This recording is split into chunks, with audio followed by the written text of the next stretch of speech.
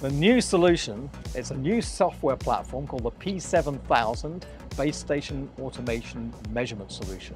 In actual fact, this platform is being developed around 3GPP standard specifications. So Chapter 6 transmitter, Chapter 7 receiver, and Chapter 8 performance measurements for receivers as well. And what's really cool about this is it allows rapid measurements of 3GPP conformance standards, which really speeds time to market.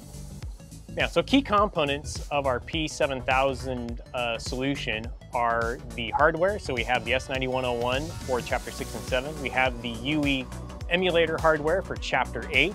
And then we have the software component, which is really based on PathWave Test Automation.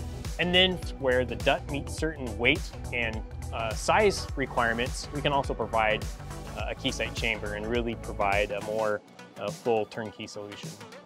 The key selling point, especially for Chapter 8, is the base station automatic synchronization.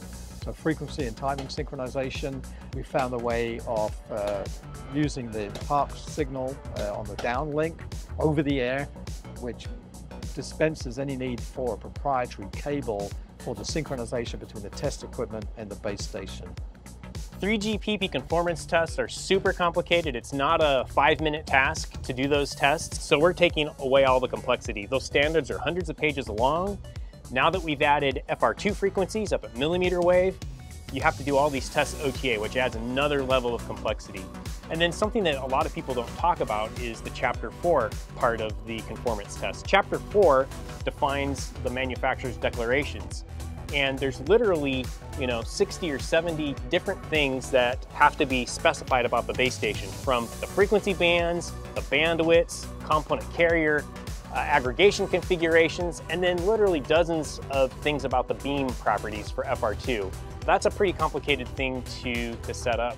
We've actually set up on the P7000 web landing page free trial demos.